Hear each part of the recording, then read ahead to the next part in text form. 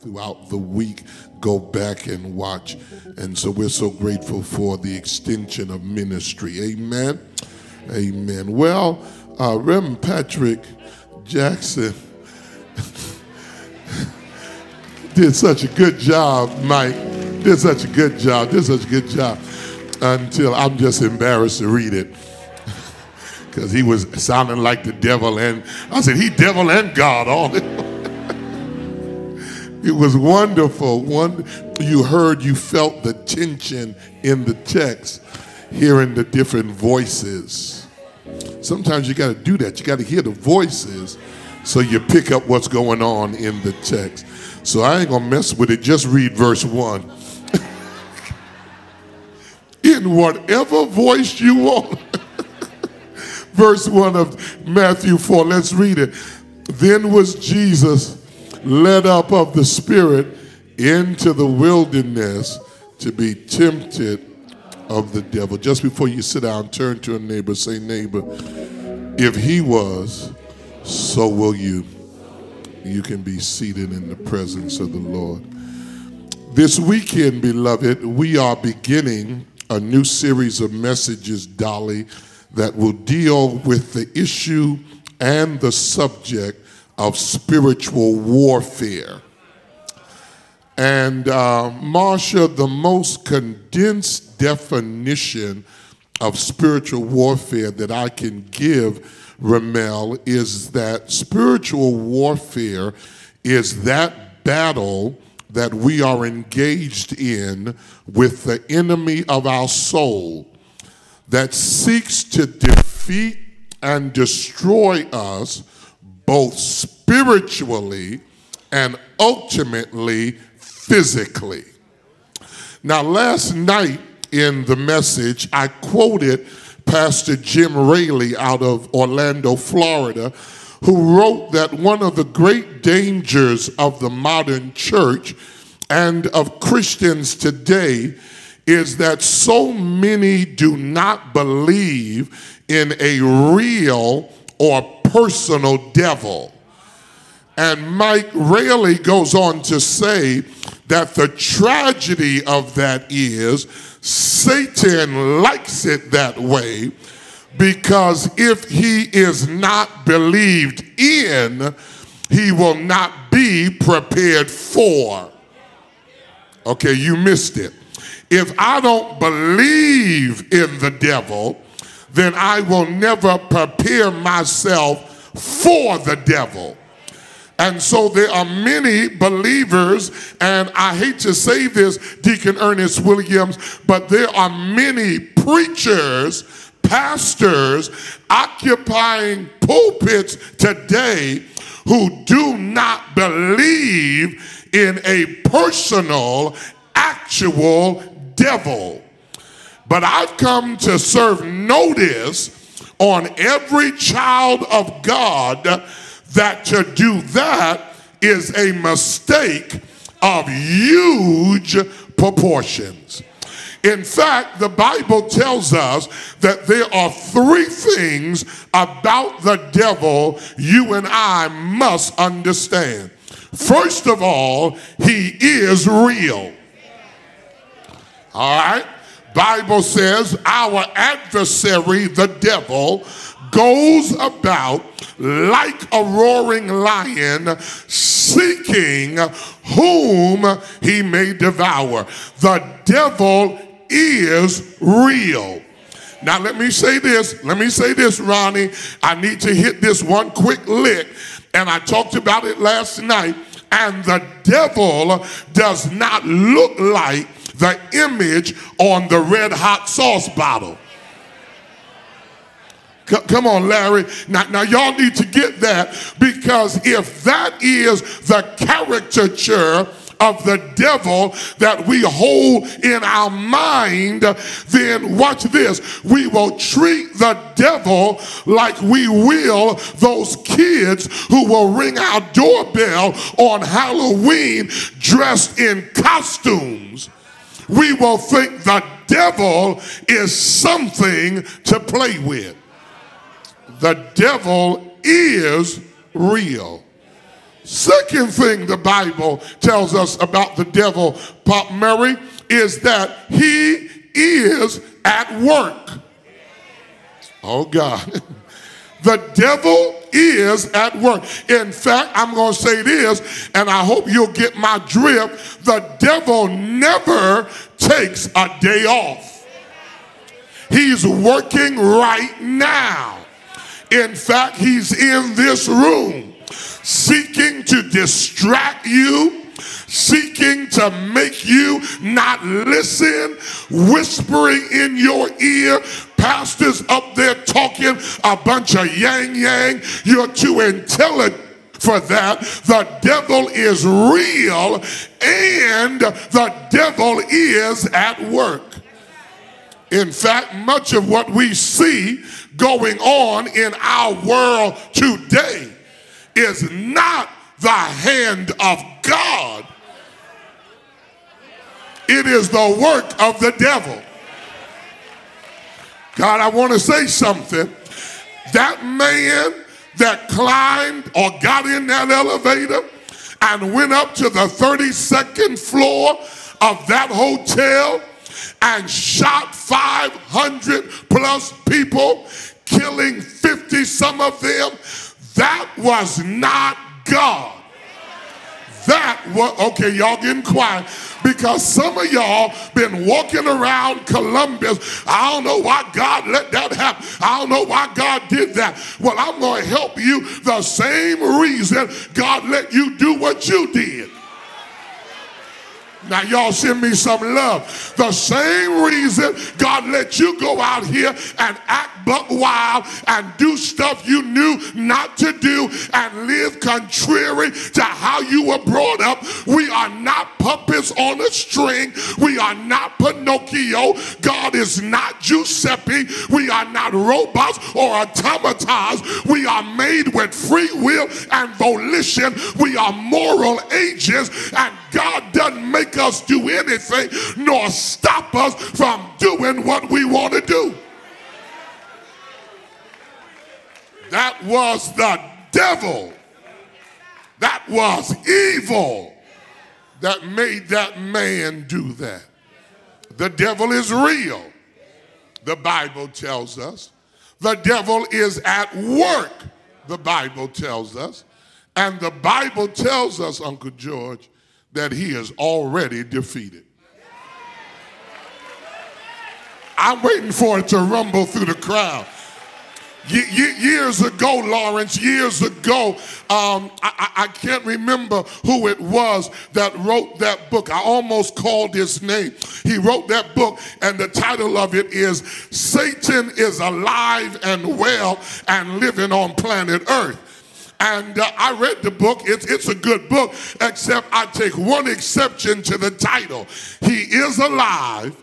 He is at work on planet Earth, but he ain't well. Satan is alive. He is active. He is working. But ever since Calvary, he's had a very sick existence. Because the Bible says, I feel like preaching this, that when Jesus got up from the grave, he took the sting out of death. He took victory from the grave. He broke the back of the devil. I wish somebody could help me here. So I am not dealing with a champion who is undefeated. I am fighting a foe that's already defeated. I'm just waiting on the bell to ring. Satan is real, the Bible tells us. Satan is at work, the Bible tells us. And Satan is already defeated, the Bible tells us. But I'm convinced, deacons, that one of the things that will greatly aid and assist us in our battle with the devil, because even though he's defeated, we still have to fight. Sort of like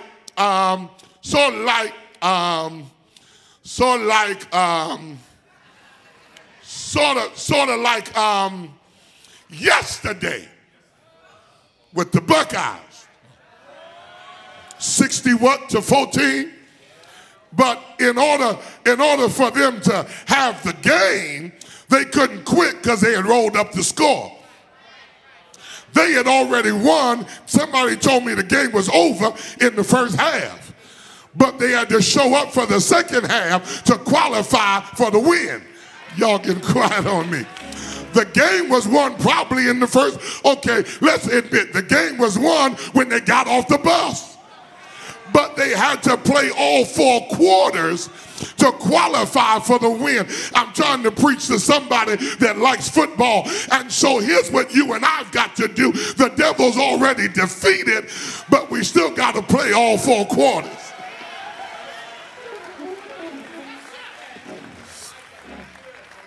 One of the things that will greatly aid us and assist us in our battle with the devil is that we have to understand not just what we saw last night, the method, means, and motive of the devil, not just what we saw at 8 o'clock, the tactics of the devil to appeal to our innate need, our inner need, and our often impulsive streak. But we must also understand where this battle is being fought. Some of us have no idea where the battlefield is. And the Bible tells us that the battlefield on which we fight spiritual warfare is the battlefield of the mind.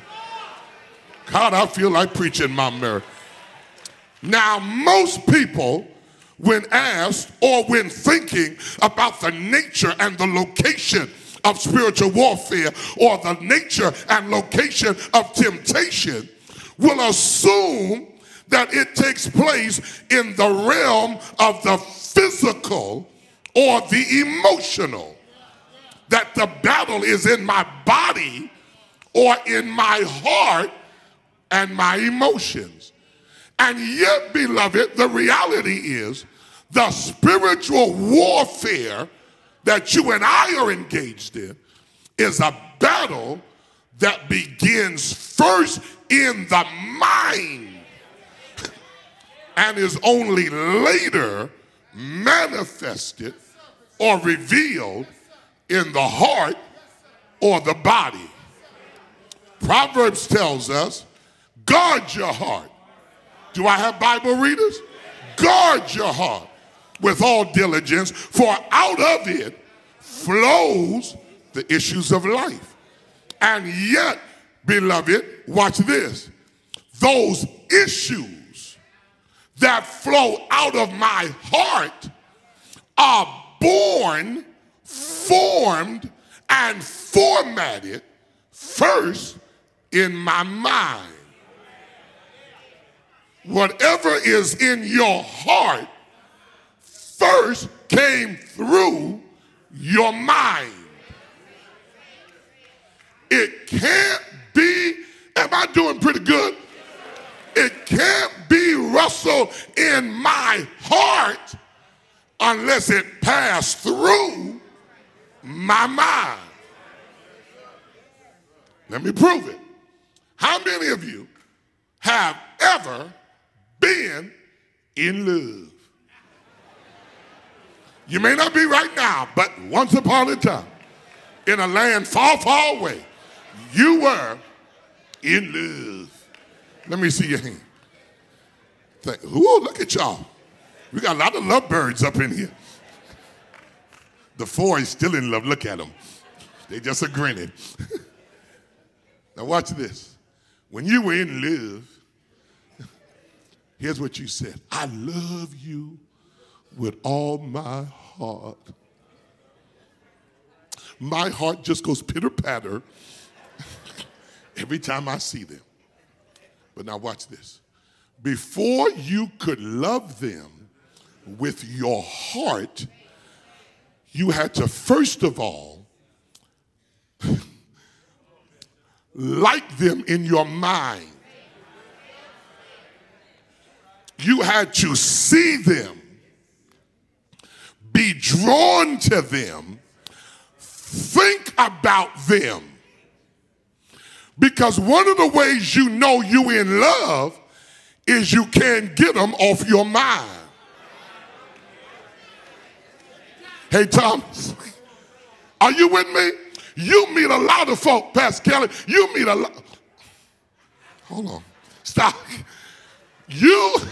When we were growing up, I didn't know nothing. You knew a lot of people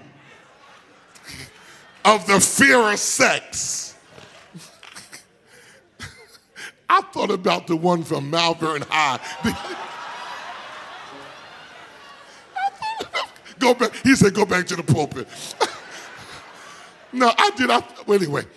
So now watch this. Watch this. I would almost guarantee you cannot think of her name right now. He's saying no because Sister Kelly may be watching. You probably can't think of her name right now. But when you met Trish, she never left your mind. Stay with me. And your heart followed to California because your mind was there. See, I'm not concerned about where your heart is. I'm trying to figure out where your mind is. Because wherever your mind is, your heart will follow it. Am I preaching pretty good for the 99th time this week? Whatever is in your heart came first through your mind. Say with me, say whatever is in my heart came through my mind first. So here's the question. Why, this is the relevant question of the text, why does the spiritual battle of the warfare I am in with the devil, why does it take place in my mind? Because I always thought that it took place in my body, my hormones, my sexual being. I thought it took place in my organs. That's where I have the biggest child. I just got this thing, and Lord have mercy. And see, you dwelling on your body, but really all of that churning and yearning and burning really is coming from your mind. I'm struggling with unforgiveness. That's in your mind. Anger, that's in your mind. So you got to understand now, the devil fights us. Everyone say, the battlefield of my mind. That's where this fight is being fought. That's where the war is being waged. Which is why every believer ought to pray every day throughout the day. Lord, keep my mind. God, I felt that. He will keep you in perfect peace. Come on, Watkins, if you keep your mind stayed on him. So why, Deacon Yarborough, does this battle take place on the field of my mind? There are 3 reasons, Dolly. So glad to have, I call Dolly my noise box. I always feel better when Dolly hit because I know her and Marsha always going to say amen. Here's the first thing. There you go.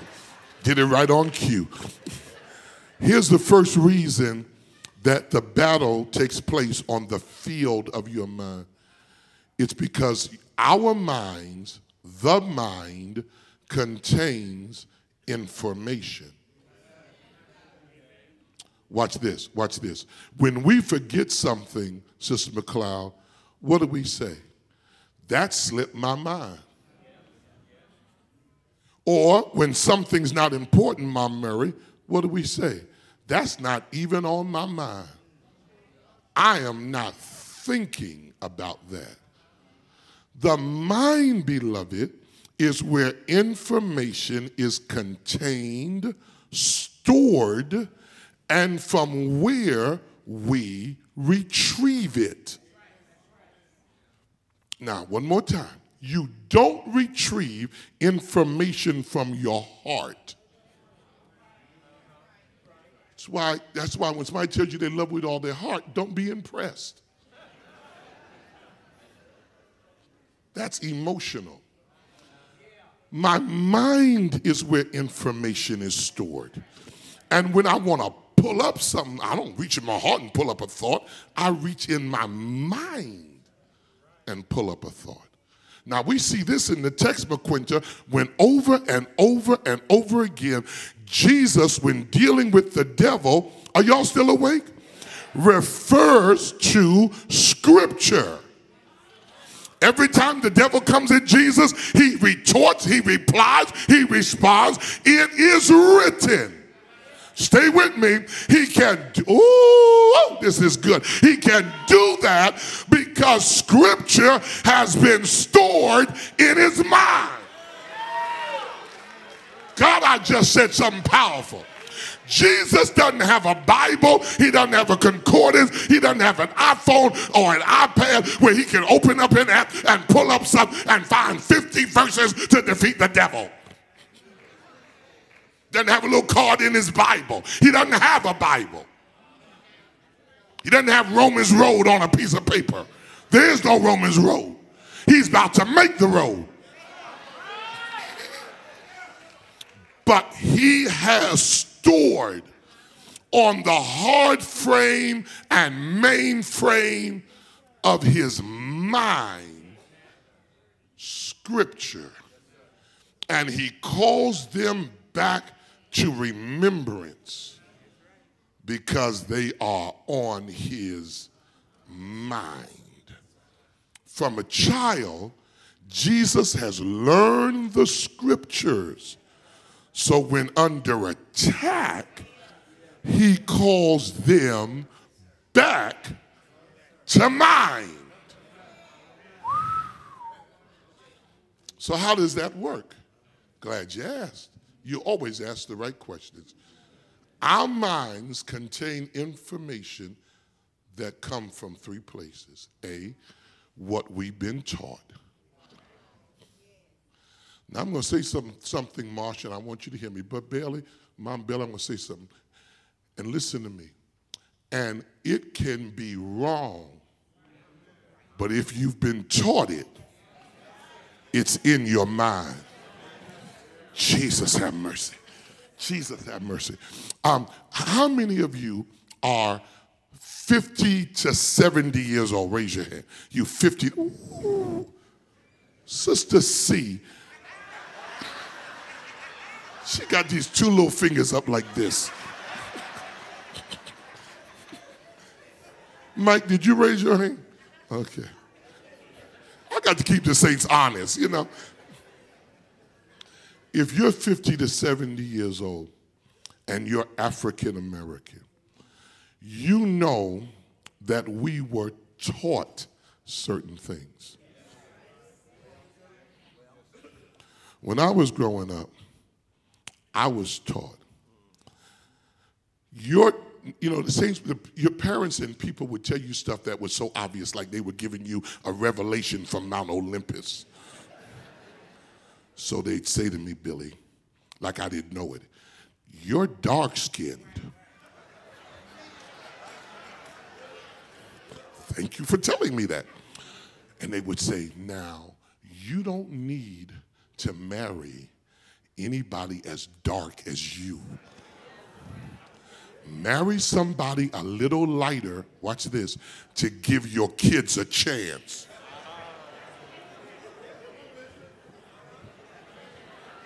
Now that says something to me right there, because if being dark-skinned doesn't give you a chance, I'm in a world of trouble.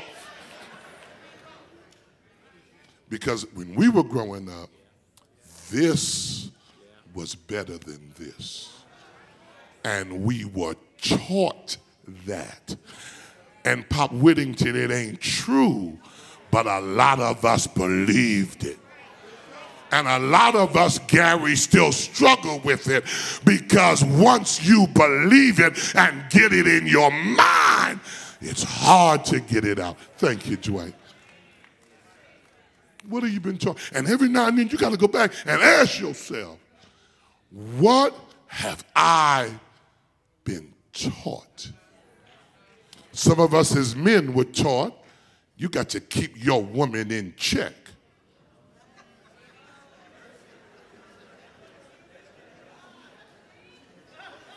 You know, you be out, you gonna let hey bro, you gonna let your woman do that? You gonna let your woman, you better check her.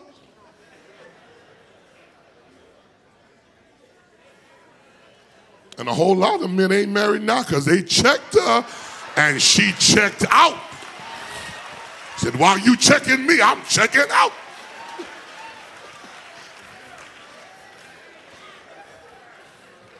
What have you been taught?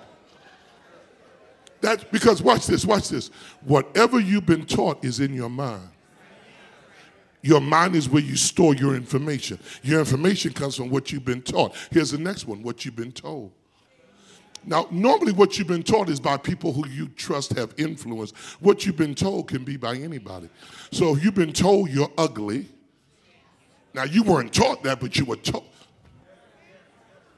If a teacher told you you're stupid, if a teacher told you you can't learn, if somebody told you you can't do something, you weren't taught it, but you were told it. Stay with me. And you and I may, is this helping anybody? And you and I may not realize it, but what we've been told is still in our minds. Here's the third thing. What's the first one? What I've been. What's the second one? And then here's C, and what I believe to be true. There's nothing worse than believing a lie, and yet most of us believe more lies than we realize. We believe that because I'm a certain gender, I can't do certain things. Because I'm a certain age, I can't do certain things. Because I'm of a certain socioeconomic status, I can't do this. I'm Hispanic, I'm black, I'm Puerto Rican, I'm whatever. So I can't do this and I can't do that. But you didn't read the Bible. I can do all things. I'm looking for the rest of my crowd because somebody else ought to be clapping. I can do all things through Christ who, come on, y'all, and you got to believe that no matter what you've been told, no matter what you've been taught, no matter what you believe to be true, let God be true and everybody else a liar. And God says you are fearfully, wonderfully made, and you must believe his report.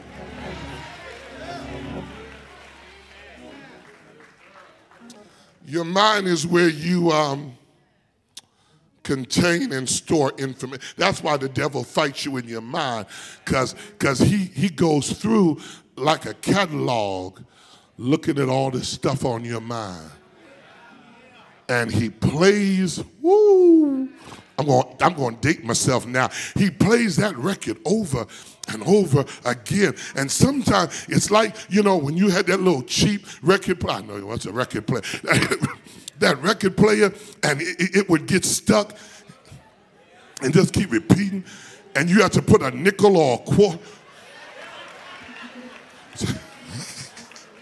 Y'all ain't with me. Y'all ain't with me because it got stuck in a groove. There are oh, God, help me say it under the anointing. There are some of you in this room and some watching online. Your mind is stuck in a groove and you keep playing the same stuff over. I'm no good. I'm a failure. I'm ugly. I'm black. I'm stupid. I'm fat. I can't do this. I can't. And it's playing over and over.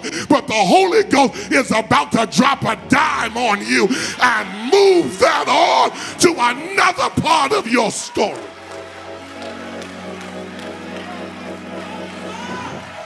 Tell somebody, I am somebody.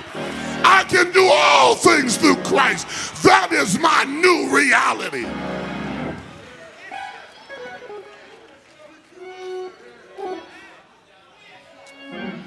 Here's the second thing. God, I thank you. The mind not only contains information, the mind controls imagination. Whoo, Dwight, this is good.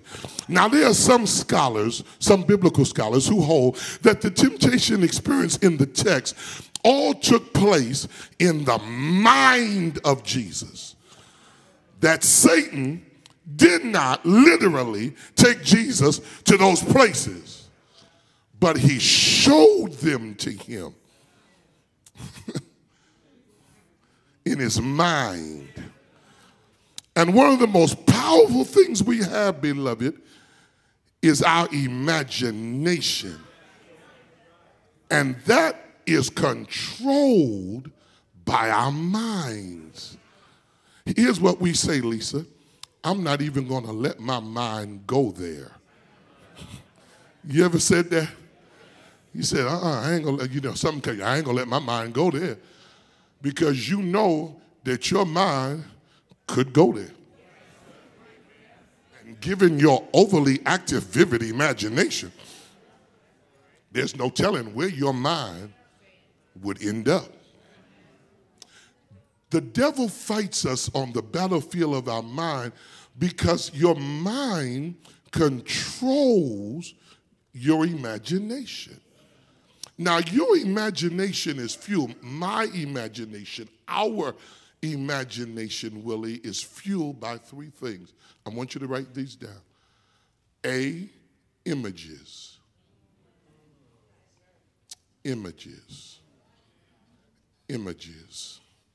In fact, the root word of imagination is image.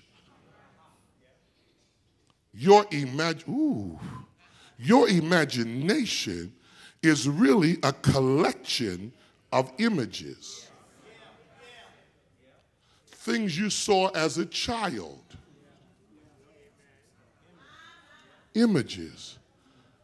Pop Whittington, I'm going to say something. They may have to edit it out.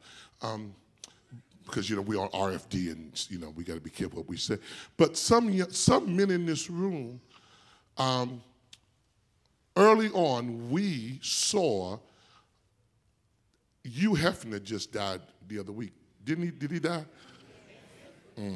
Whatever. They said he wanted to be buried next to Marilyn Monroe because he said to be next to Marilyn Monroe, to lie next to Marilyn Monroe would be heaven on earth. Whatever. Some of us as men saw our first images of women in a Playboy book.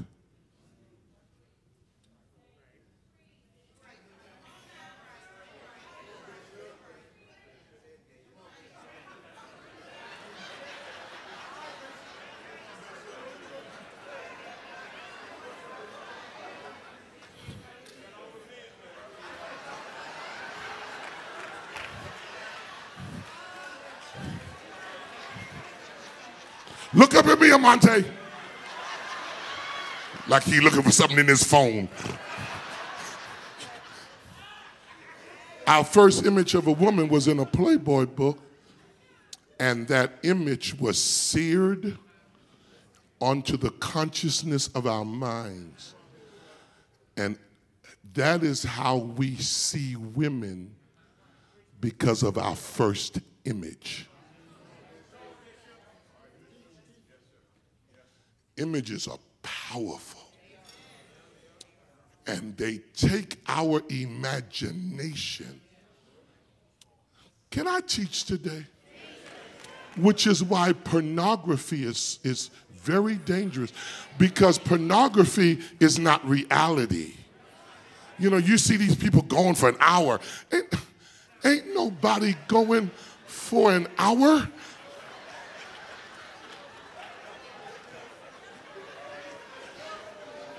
Are taking lunch breaks and they moving the cameras. And so you're not satisfied with your spouse. Can I teach, Pastor? So you're looking at your spouse, comparing her to Buffy Does Dallas, when that's not real. Or you're comparing your husband to that dude in the film who's going for an hour. That ain't real. and your imagination has been polluted by the images you allowed. Am I teaching pretty good? See, in the words of those great theologians, it's just my imagination once again running away with me. Everybody say images. Here's the second thing, impressions made by those images. Because Uncle George, every image leaves an impression. I just said something. God help me, Jesus. Which is why not only must you watch what you watch, you must watch what you're engaged in when you do it prematurely, because that leaves an impression. Which is why you must appropriate the blood of Jesus to cleanse you, to sanctify your mind with the washing of the water of the word. Come on, I need a church in here. Don't just ask Jesus to forgive your sin. Say, Jesus, my sins left an impression, and I need you to help me deal with these images that have made an impression. I need you to wash my mind. And what, God, can I say this? So that I might not be able to not remember, but sanctify the way I remember, so that I don't remember it in a way I want to go back to it. I remember it saying, I never want to do that again.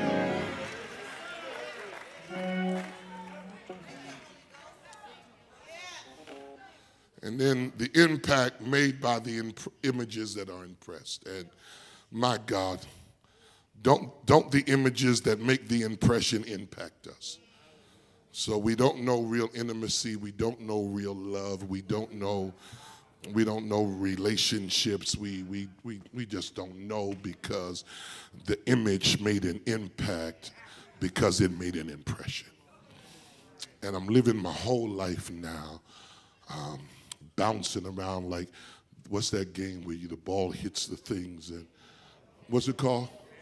Yeah, that. Just, and that's how I live my life. I'm just bouncing, bam, bam, bam, bam, bam, bam, hitting up against stuff. And all of it is because I'm fighting the impact of impressions made by images. And it's affected my imagination. The devil loves to feed on and off of our imagination. Church, listen to me. He seeks to make things seem worse than they are. Come on. You know, on your job, in your marriage, in your church, he makes things seem worse than what they are. He wants us to assume the worst about things and people. It's his job on our imagination. But hey, y'all, hey, he can't do that. You know what else he'll do?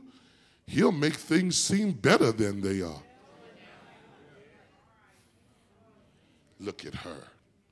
She's so much prettier than your wife. Okay. That's at work. Once you take them eyeballs out and take that weave out and peel that makeup off, you be looking at the Bride of Frankenstein. You be running home. Thank you, God, for baby.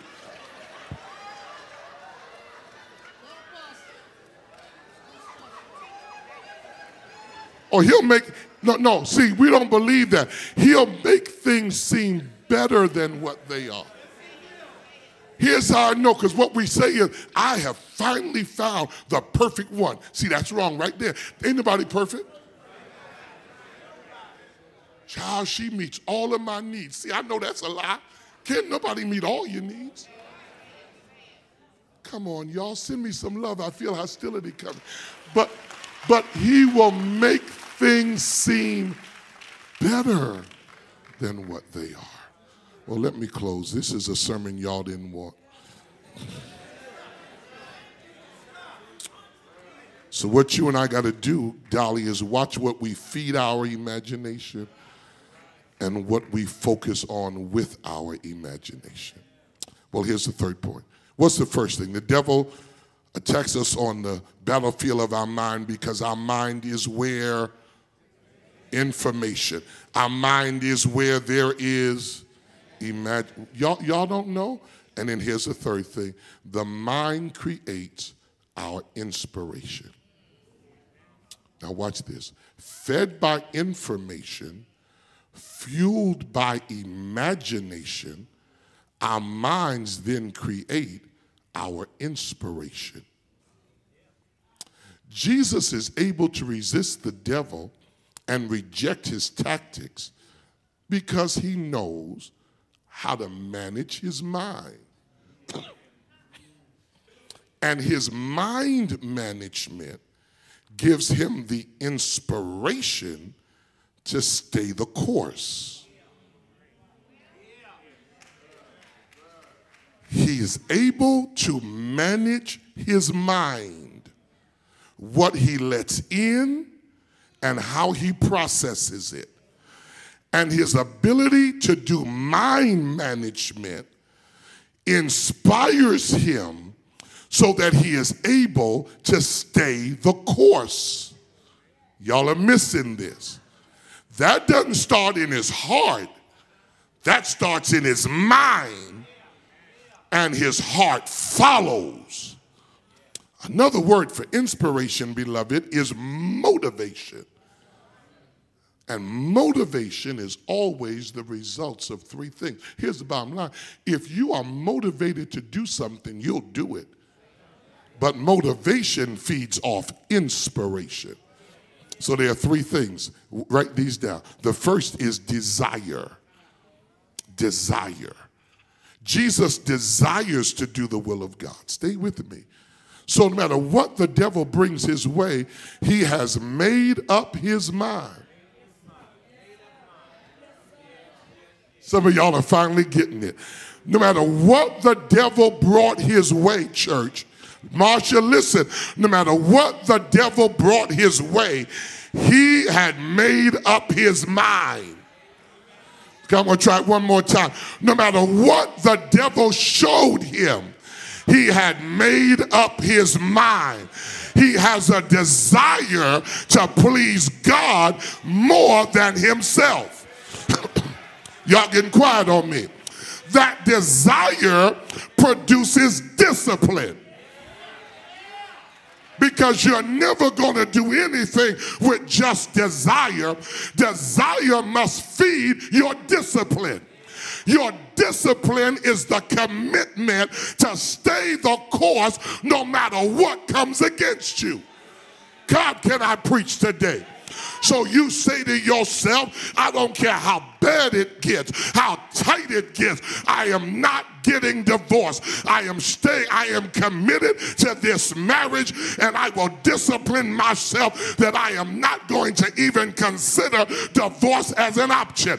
I'm not going to steal from my company. I'm not going to lie to the saints. I'm not going to live a hypocritical life. I am determined by the grace of God that my desire will cultivate discipline, which will produce determination. And I wonder, do I have anybody up in here that's got a made up mind that says, I have decided that I'm going to follow Jesus. No turning back. No turning back. Would you look at your neighbor, say, neighbor, you got to have desire and you have to have discipline, but you also have to have determination. Would you grab a neighbor by the hand and say, neighbor, oh neighbor, you got to make up your mind. I'm going to do what the Lord wants me to do. I'm going to serve God with all of my heart. And if it costs my life, I'm going to make it to the city no matter what I have to do. Is there anybody here that's got a made up mind? The old folks said, I mean heaven all the way. Should opposition come, should foes obstruct my way, should persecution fire be lit as in the ancient day, with Jesus by my side, his peace within my soul. No matter if the battle's hot, I mean to win the goal. High five a neighbor, say I'm going on in spite of trouble, in spite of trial, in spite of temptation. I mean to go right on unto the final triumph. I'm going on. Tap a neighbor, say, neighbor, I've got a made up mind because I want to see him for myself. I want to hear him say, well done. And is there anybody here that knows it will be worth it when your feet strike Zion and you see him for yourself? Is there anybody here that knows it's worth it when you hear him say, servant, well done, good, faithful servant? Is there anybody here that wants to hear him say, well done, well done, well?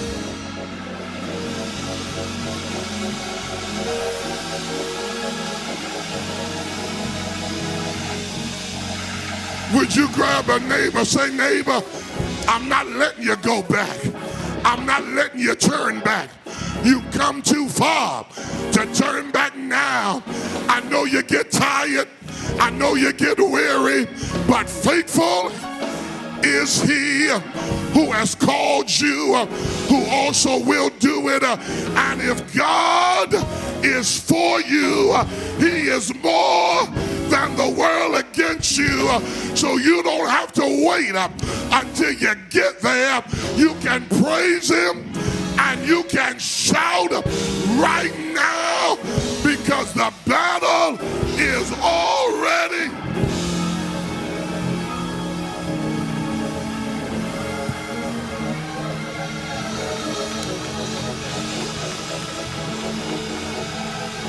Yeah, yeah, yeah. In the name of Jesus, we have the victory. Yeah. Tell me, who can stand before us when we call on that great name? Jesus, Jesus, precious Jesus, we have.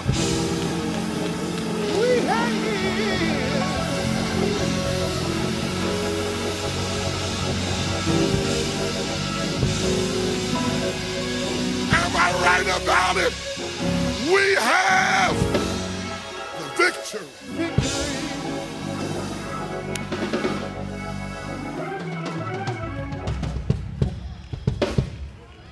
We are on the winning side, and the victory is already ours. Thanks be to God who gives us the victory through our Lord and Savior, Jesus Christ. Would you turn to a neighbor and say, you're a winner?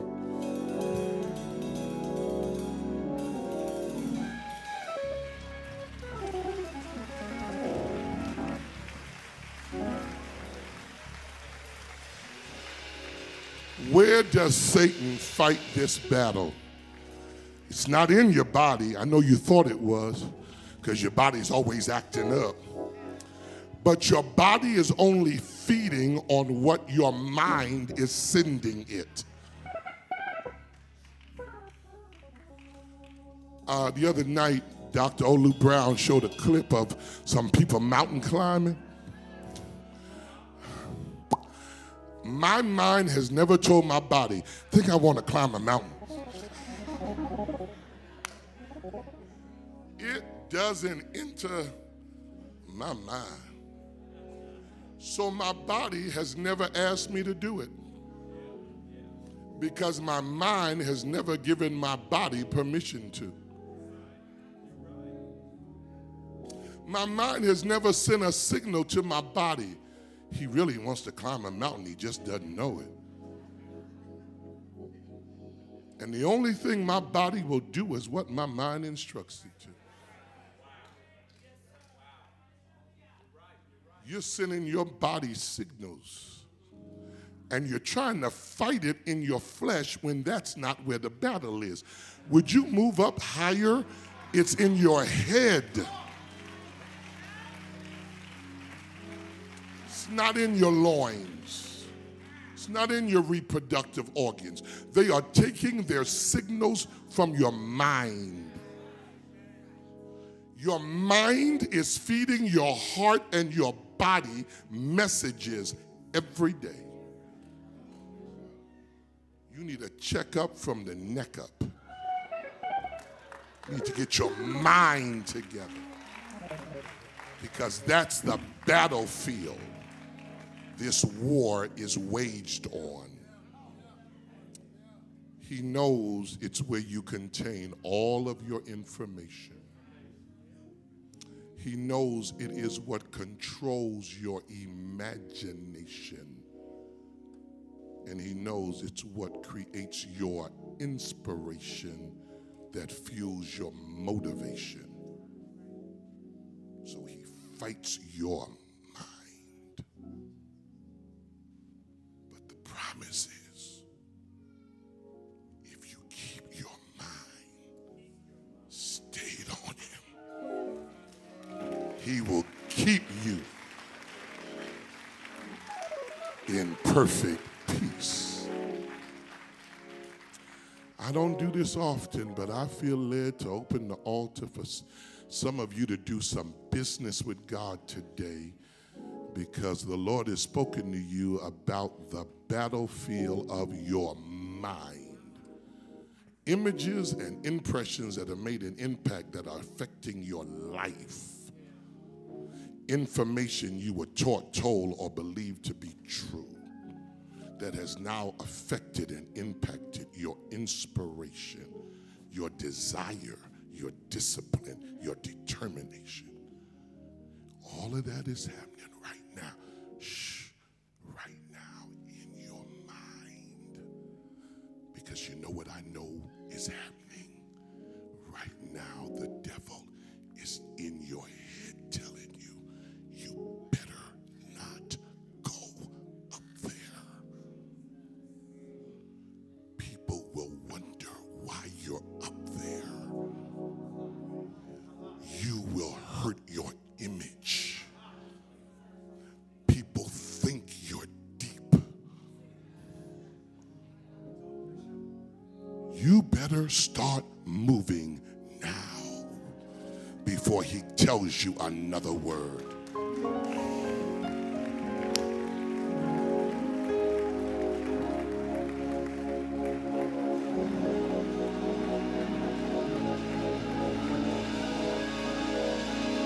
You better bust a move right now. You better bust a move right now.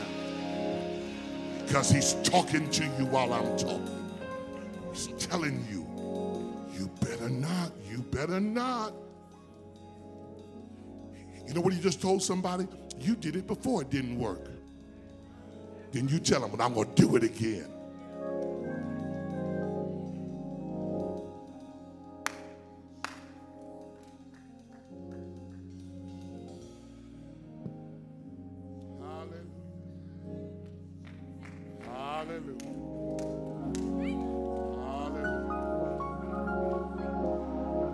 What's on your mind? What occupies your thoughts? What you've been thinking about? The battle is fought on the field of your mind. That's where the war is. And that's why you've been struggling so much to win it, because you've been fighting it on the wrong field. You've been staying under your body. I'm keeping my body under subjection. And that's what the Bible teaches. But you do that by your mind. That's why Paul said you're transformed, Romans 12, by the renewing of your mind. That's what brings transformation.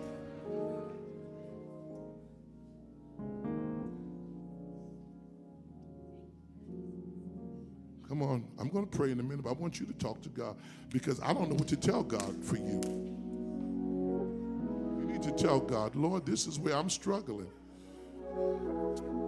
I was taught certain things. I was told certain things. I believe certain things to be true. And I have all this information stored on the mainframe of my mind. And I keep running into this wall. It's like a computer that has this security wall. Every time I try to break free, I run into that wall. And I need you to decode that for me. I need you to help me get my information right. Others of you, it's your imagination. You got to ask God, Lord, help me. I've been letting images and impressions impact me. In fact, Lord, they have really impacted the entirety of my life, and I need to deal with this. Things I saw, things I heard, things I did, and it made an impression and an impact. It's left something, and I need you to help me deal with it. And what's inspiring you today? What's motivating you? What do you desire? I think, was it last night, the team, Minister Monte, the team talked about my desire. What do you desire today? What do you desire? What do you want? Because that starts in your mind. The image of yourself healthier. The image of yourself out of debt. The image of yourself mentally, emotionally whole. That starts in your mind, and it tells your heart, now receive this. Your heart can only receive what your mind sends it. That's how you fell in love with that young man, that young girl. Your mind said, I like her, I like him. And you gave your heart permission. Glory to God. And then watch this, in your hands, your feet, your mouth followed what your heart did as ordered by your mind. So you called them, or you wrote them, or you stepped up to them. It didn't start with your body. It didn't start with your heart. It started with your mind. Hallelujah. Hallelujah. Thank you, Jesus. Pastor Kelly, I want you to come pray. Come on, ask God to move in this place. Thank you, Lord. Thank you, Lord. Thank you, Lord. Thank you, Lord. Hallelujah. Jesus. Thank you, Lord. Hallelujah. Hallelujah. Father, we come as a collective group, but we're here individually because each and every one of us has individual needs. We've got concerns and issues on our heart and on our minds that we need to lay at this altar before you. Father, all of the challenges, all of the images, all of the things, the imaginations that has impacted us over our lives, all a result of things that we've allowed to linger in our minds. And now, God, we come to you today to submit them to you, to sacrifice before you. God, would you wash our minds? Would you purify our minds? Would you cleanse our minds? In the name of Jesus, God, take off all of the things that are on the mainframe of our minds that are not like you. Everything that's not according to your will, that's not according to your word. Wash us, purify us, cleanse us again. Renew us, God, in the name of Jesus. In the name of Jesus. Blot out our iniquities and our transgressions. Take away everything that's not like you, that's not according to your will and to your word. In the name of Jesus, we surrender and submit our minds to you, Lord. Wash it with the water of your word today. In Jesus' name, God, we lean upon you. We rest upon you. We submit ourselves to you. We surrender all to you. In the name of Jesus, take us, Lord. All of us, Lord. Not just our hearts, but our minds as well. Our spirits, our souls, our imaginations are submitted before you. in the name of Jesus. We thank you, Lord. We thank you today. We thank you today. We thank you today that you're a restorer of the mind. We thank you today that you're a renewer of the mind. We thank you today that you're a reviver even of our minds. We thank you today. God, we lift up, hallelujah, our neighbors to our right and to our left. God, that you would restore them, that you would lift them, that you would renew them in their minds, in the name of Jesus. And now, God, we place our hands together. We celebrate you that it is done in the name of Jesus. Oh, God, we glorify you now. Hallelujah. Hallelujah. Hallelujah. Thank you, Lord. My God. I want you to stay right where you are. Break it down. When Pastor Kelly was praying, and now I understood why the Lord told me to have him pray, because he said something in his prayer and the Holy Spirit quickened it to me, and I need you to do this for me. He said something and I thought, Lord, that is a key. It's not, maybe not the key, it's a key. Almost every one of you who are at this altar who are saved, you gave Jesus your heart. Today you got to give him your mind. The minute he said it, it hit me. That's where we missed it. We gave him our heart, but we didn't give him our mind. Lift your hand and say, Father, in the name of Jesus, today, with the same commitment that I gave you my heart, I give you right now my mind in Jesus' name on the altar as a sacrifice and an offering. I give you my mind. Thank you for receiving it, sanctifying it, washing it, and renewing it in Jesus' name. Now shout amen. That was the word. Give God your mind.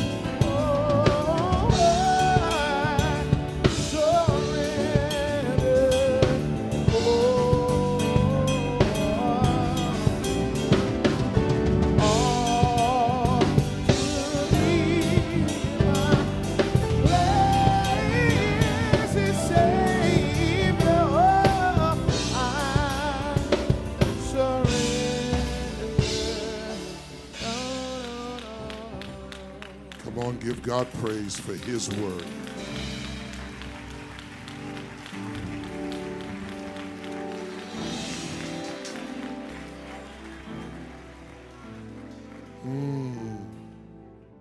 If you're here today,